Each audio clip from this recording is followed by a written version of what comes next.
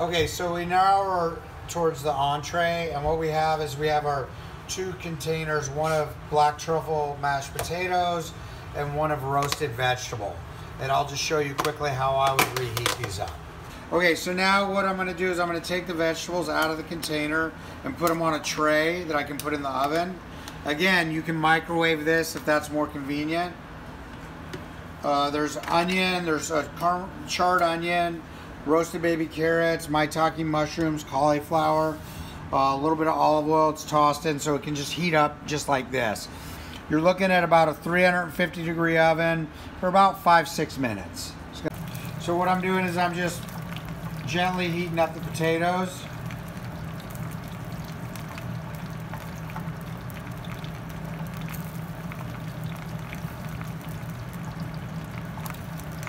We also packed a little bit of sea salt for you in this container, and so I would probably put a pinch in the potatoes just to refreshen it up a little bit. We're seasoning the veg, a little bit of the sea salt. We're just picking up the potatoes, putting them on the plate.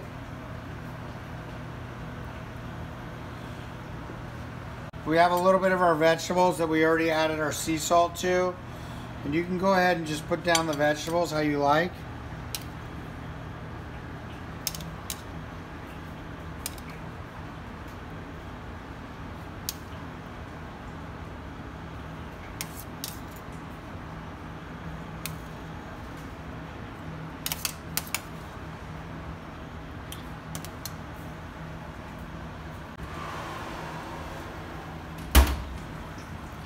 So we're now opening up the salmon box, and it has a little bit of olive oil with it.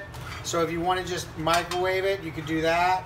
Or when you put the protein in the oven, you cook it at 350 degrees, no fan, for 12 to 14 minutes. That should give you a nice medium rare. If you want it a little bit more, do a couple more minutes, and a little less if you want it rare, about 10 to 12 minutes.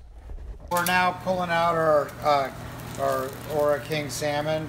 We're going to gently just put it right on the plate.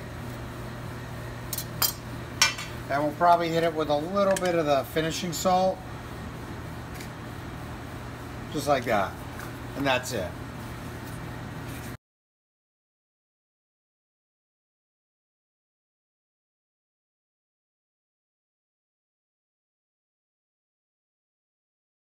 So we're opening up our beef ribeye box now, and this is for 1. We put a little pat of butter on top of it, so you can just warm it right up with that.